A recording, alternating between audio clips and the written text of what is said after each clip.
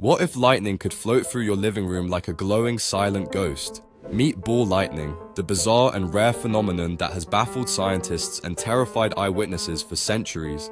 Picture a luminous sphere, ranging from the size of a marble to a basketball, silently gliding through the air, sometimes even passing through windows or walls without breaking them. These radiant orbs often appear during thunderstorms, hovering for several seconds before vanishing with a pop, a hiss, or even a small explosion.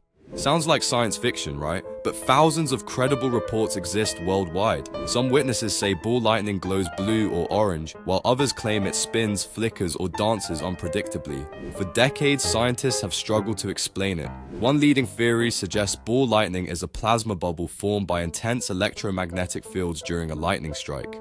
Another proposes that vaporized silicon from soil creates the glowing sphere as it reacts with oxygen. Despite advances in technology, no one has ever successfully recreated or captured ball lightning in a lab.